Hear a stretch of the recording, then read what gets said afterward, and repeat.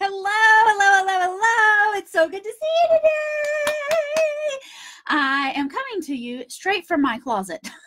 Okay. I am in Georgia at Jason's house. Fun fact, I don't live with my husband because that seems like way too much together time. But I was with him this weekend, so I'm still with him this week. I think I might even stay with him next weekend. That's going to be like 10 days with my husband in a row.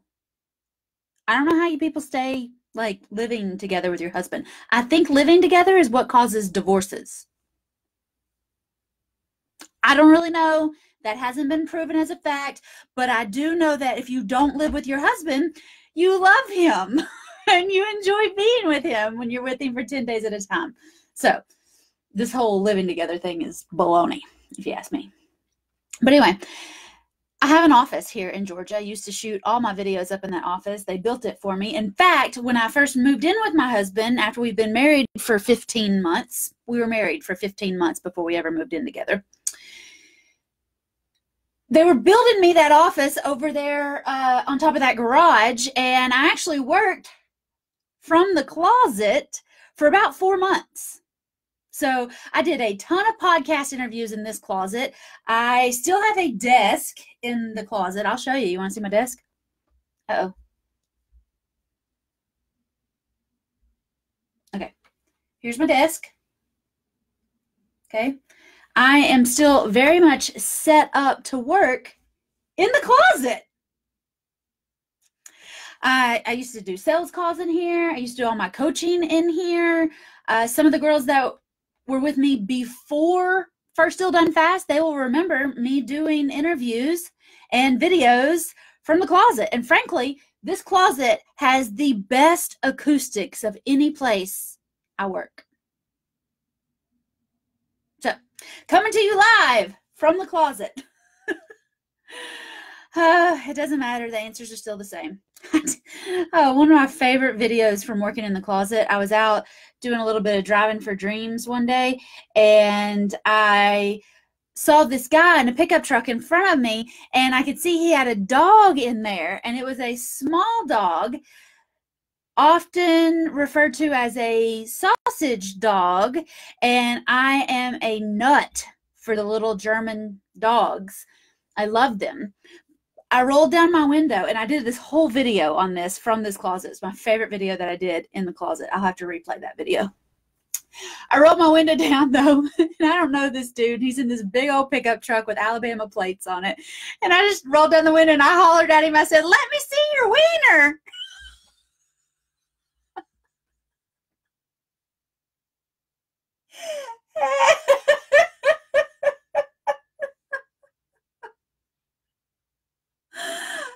I didn't think a thing about it. I didn't think about what it was going to sound like. I didn't think about what he might say or do or what he might show me.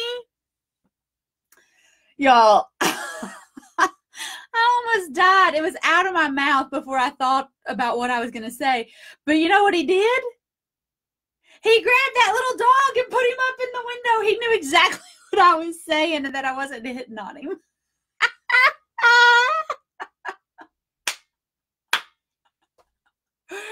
Oh, man. It was so funny. Let me see your wiener.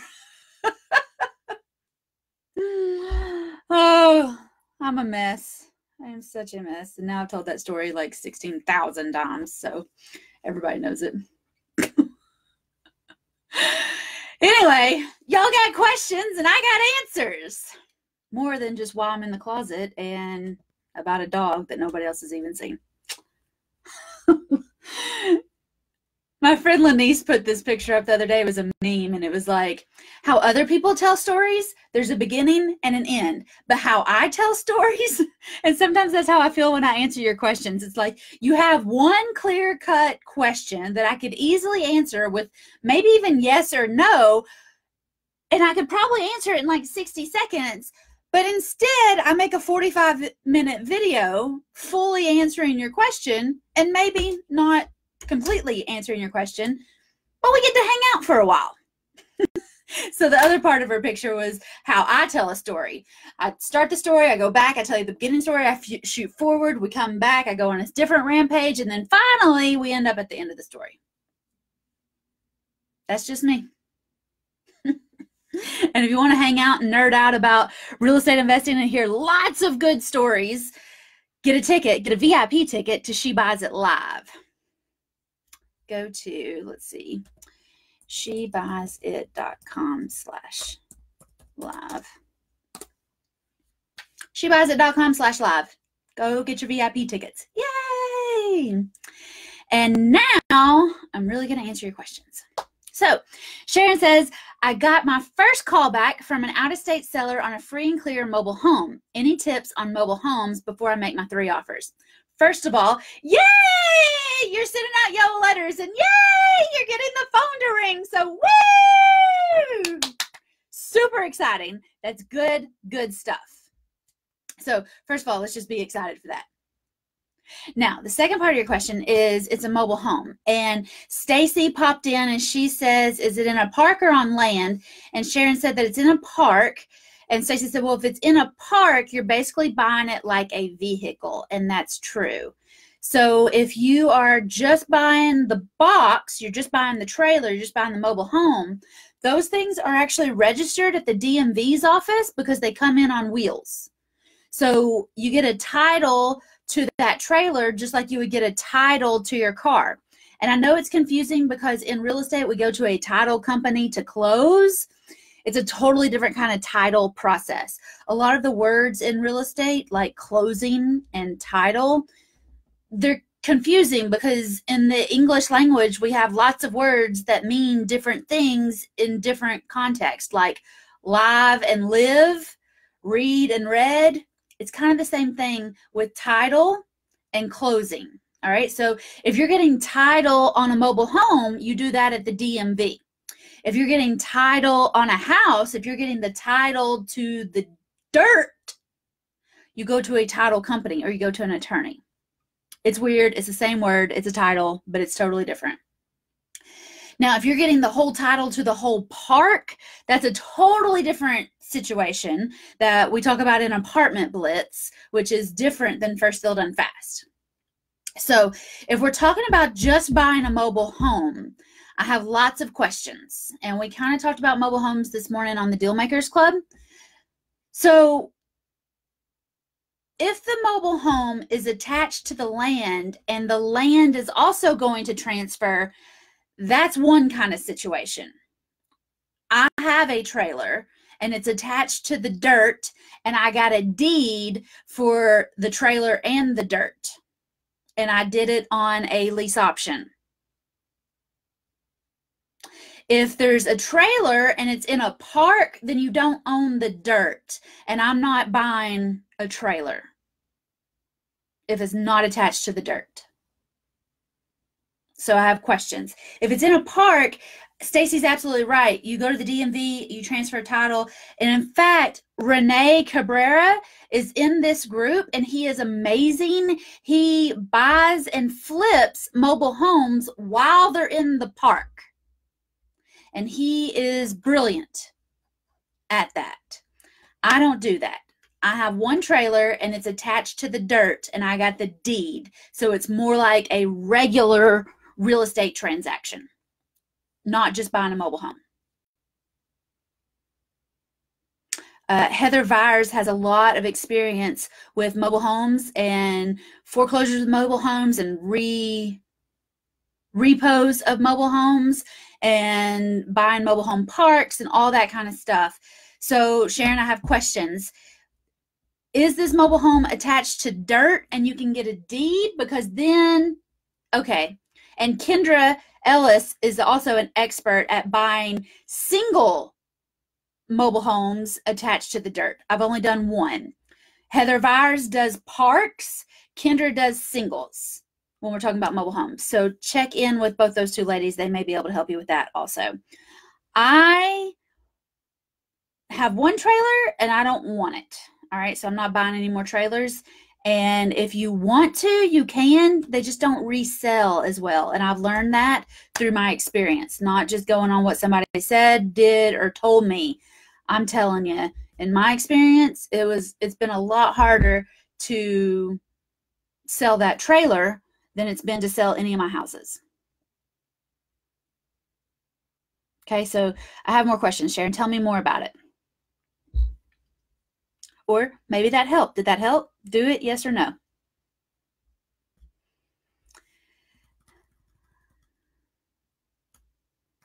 You also, if you're looking for like the value of a mobile home, you can look those up on NADA. I don't remember what that stands for, but NADA.com.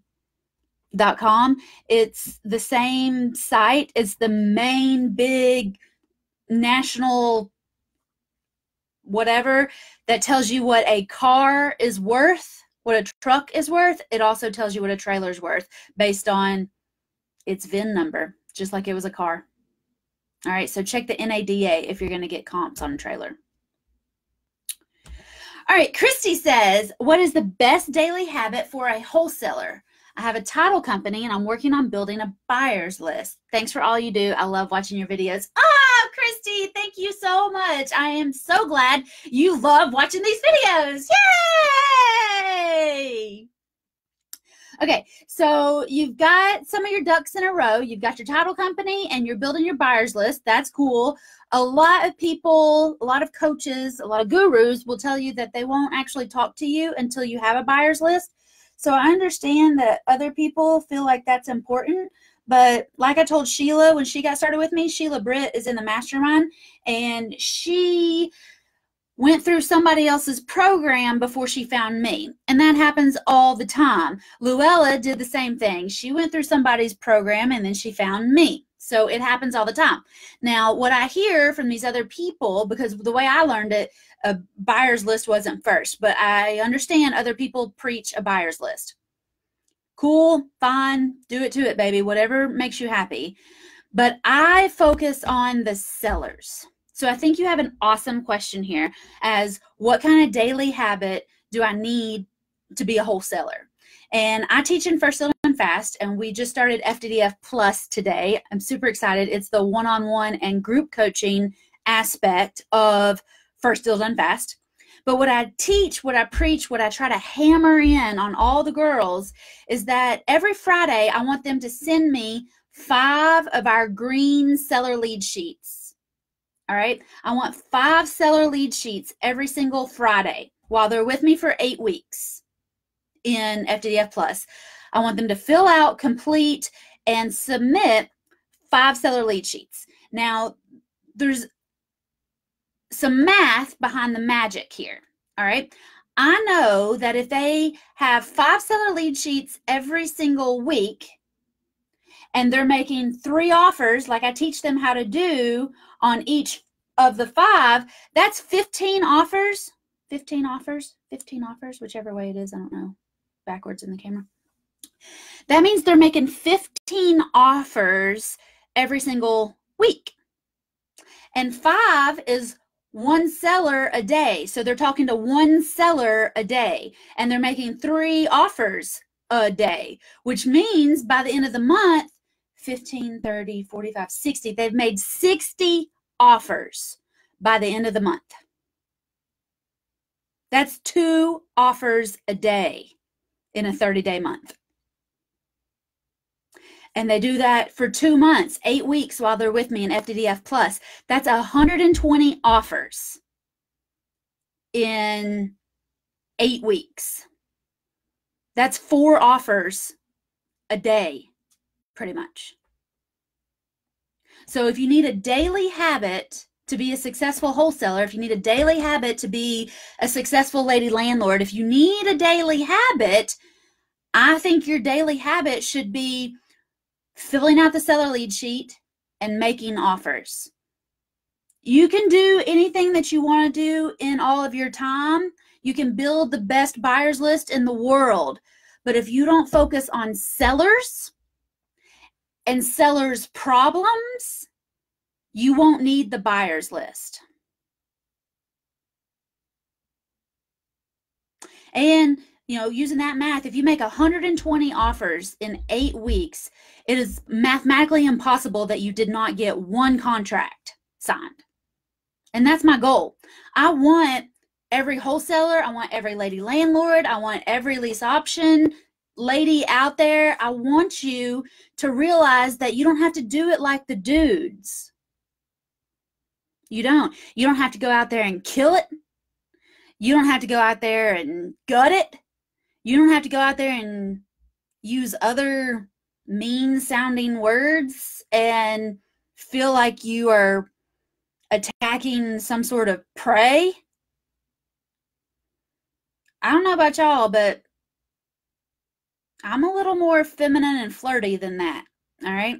I went hunting with Jason one time and I took snacks. I took crackers. Apparently that's not what you want to take hunting. I took a magazine. Apparently flipping the pages was too loud and I scared off the birds. Well, guess what? I didn't want to shoot the birds. I wanted to scare them off. Okay. But a lot of the words that we use in real estate investing, are very dude-worthy words. We want to kill it. I don't want to kill anything. I don't want to kill anybody. I don't want any seller to feel like I'm stealing their house. I don't want any seller to feel like I killed it on that deal. No, I just want you to steadily do one deal a month. You do one deal and make $10,000. That's an extra $120,000 a year. A year with just one deal. Most ladies that I know, if they added $120,000 to their salary every year, that would change their entire life. And it's just one deal a month. You don't have to kill it. You don't have to mass market. You don't have to have 15 closings a month. Agents, you don't have to have 15 closings a month. You don't have to chase the clear to close anymore. All right? You can enjoy your weekends again. You can take off on Fridays. You ever thought about that? I'll tell y'all, the main reason I started real estate investing, I was working for my mom at her dump truck company, and she wanted me to work on Friday afternoons. I mean, that's just unreasonable. Nobody should be required to work on Fridays, but especially Friday afternoons. I mean, that's like prime time to hit the road, Jack. Get out of town. Start the weekend. Leave on Thursday. Nothing gets done on Friday, y'all. All right? A 4-day work week is all you need. You will get everything done by Thursday and not have to work on Friday.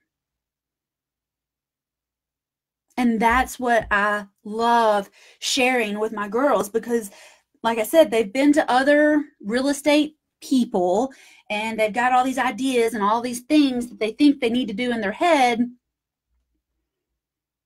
You just need to find one seller that you can help. And you need to actually help them because that seller will lead to the next seller and the next seller and the next seller. If you need a daily practice, your daily practice needs to be to fill out seller lead sheets and make offers. You need to be talking to sellers every single day. You need to be establishing relationships with sellers every single day. You need to be practicing making offers with sellers every single day. You need to be writing offers every single day with sellers, all right? This is my one-pager that I give out in First Sale Done Fast. This is the contract that we use to get our houses under contract. And then we transfer it over to a bigger contract that I don't think I have right here. I have a lease right here, but it's not a lease option.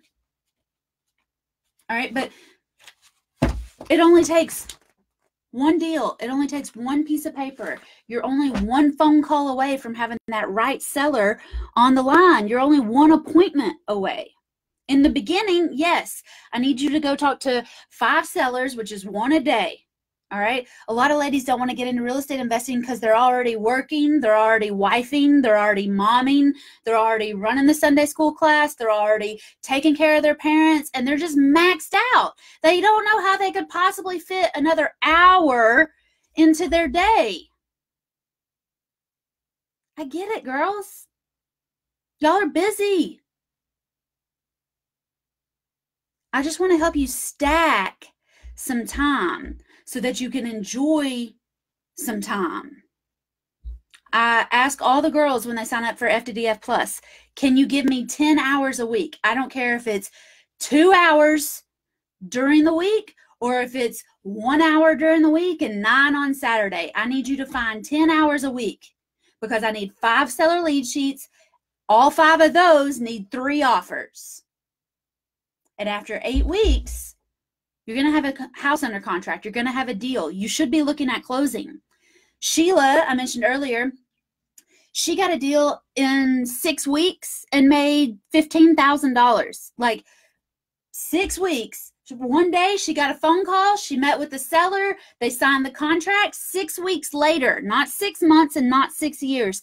6 weeks later, she got a check for $15,000. And you can do that too. Last week, Sheila got a check for $13,000. Ladies, you only have to do 1 deal a month.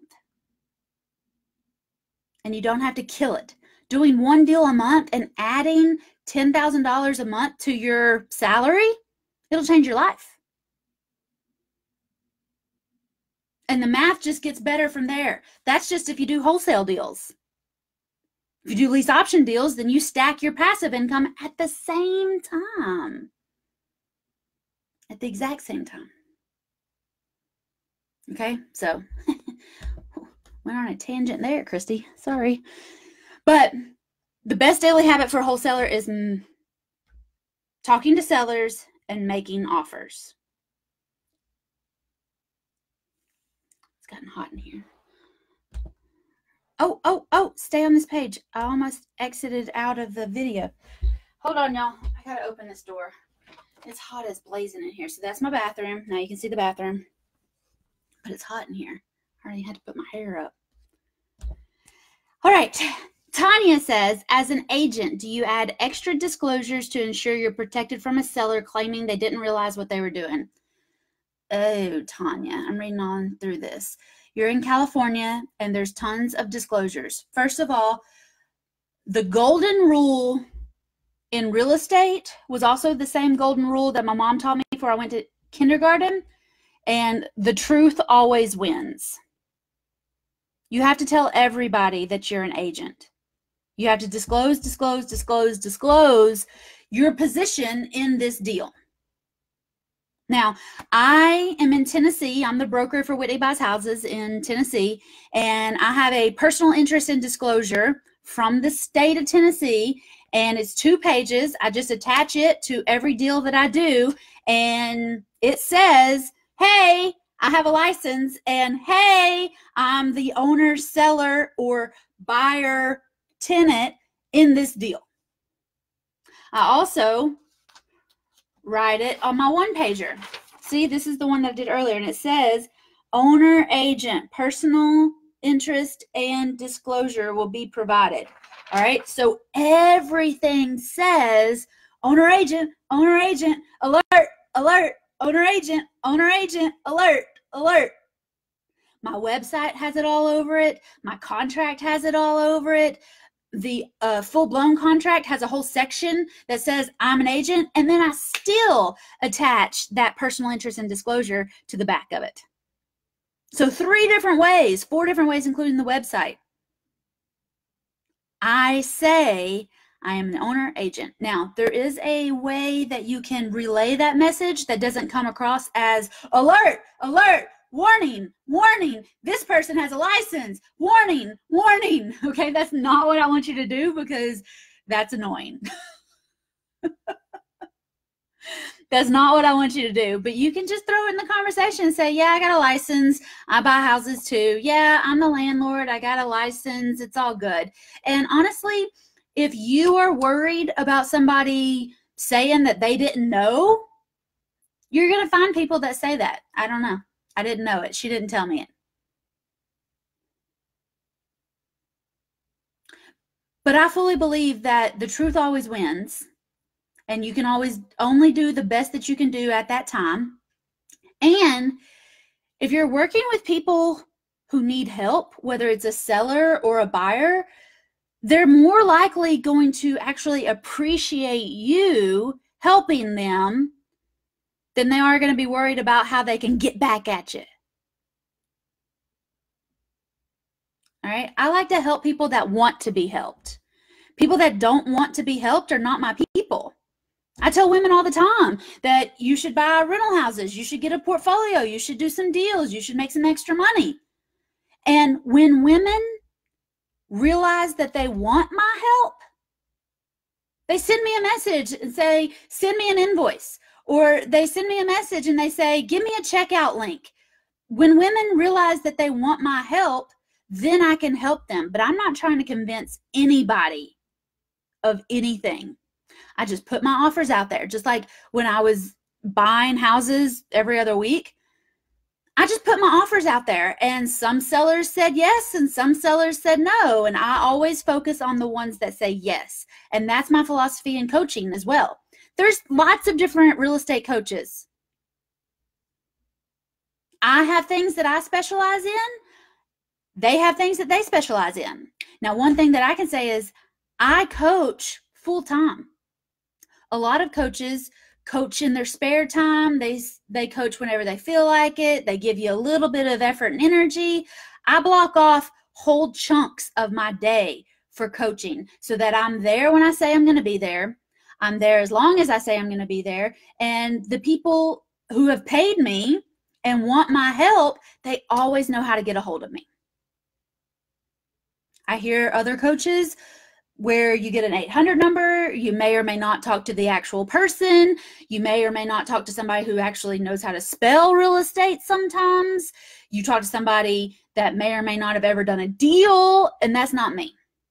All right, and I'm not the coach for everybody, but anybody that realizes they want my help, I am their coach.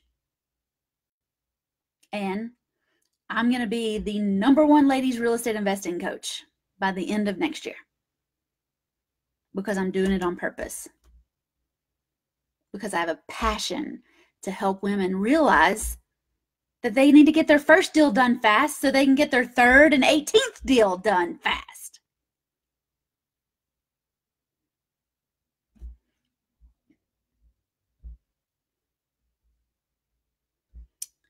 You always want to work with people who want your help.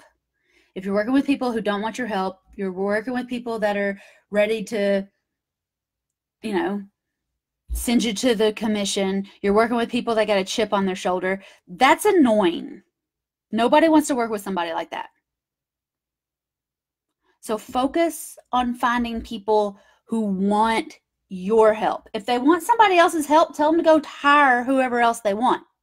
But when they say they want your help, Tanya, when they say they want your help, then you will give them A-class, first-class representation. And that's the best you can do.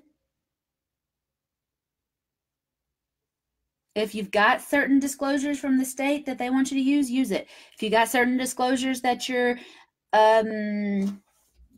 broker wants you to use it. If you got certain disclosures your attorney wants you to use it. My Craigslist ads say private investor agent working on her own behalf. I put it out there for everybody. Everybody knows I got a license, but I don't work like a regular real estate agent. I am not chasing that clear to close. I ain't doing it. I'm working with sellers that need some help. I'm working with buyers that need a little bit of time. They need some help. It's not always unicorns and rainbows, but today I got a contract that'll give me $8,000 by Friday and another $800 a month. You only need one $10,000 deal a month to change your life. This one's an $8,000 deal. and it'll change my life. Sheila had a $13,000 deal, changed her life, because they all stack up. And that's what I want for you. All right. Y'all let me know if you have any other questions. I'm so glad to see y'all today. Those are all the questions that we had. And Tanya, you also mentioned that your local RIA group would be a good place to learn about some disclosures. Totally true. I love real estate investor meetups, RIA, national RIA meetings. I'm going to my local RIA meeting next Tuesday. Last Thursday, I went to a dinner,